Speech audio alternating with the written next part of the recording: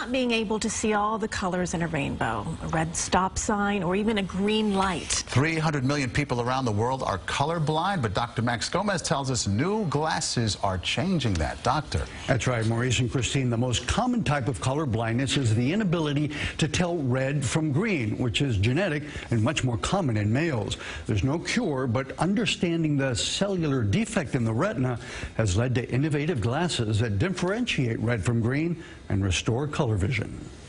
Arpad Suki had no idea what he's been missing out on his whole life, a world filled with color. There's so much color. That is absolutely beautiful. Arpad is colorblind, a condition that affects 1 in 12 men and 1 in 200 women worldwide. Where we see this, those who are colorblind see this. I'll say, oh, this is purple, and people will say, that's not purple, it's black. John Ritchie is colorblind, and Mark Eidmiller likes to say he's color confused. I would think that's red, and if that's red, that can't be red. They're both red. But now hundreds of people have been posting videos of what happens when they put on a special pair of glasses. Look at your kids' eyes, Petey. They're so pretty. The glasses are made by Enchroma. Using special light filtering technology, they separate red and blue wavelengths of light.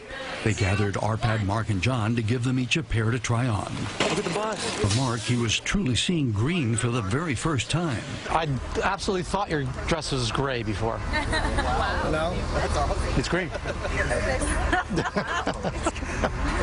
You changed it, right? With the glasses came color and also clarity. Now it seems crystal clear and sharp. The stop and the stop sign is crystal clear and sharp. Like without it, it's like a little bit blurry. This is what Arpad told us before he tried on his glasses. Other people say, oh, look at that, and I'm like, what are you talking about? Now he knows. I want to keep wearing them. And like everywhere I look, there's like colors I've just never really seen before. Never would have thought this was possible. Now, the Enchroma glasses are not inexpensive. They list for around $400 and up if you add in prescription lenses. Insurance coverage depends on your policy, but you should be able to use flex spending or health savings accounts to pay for them.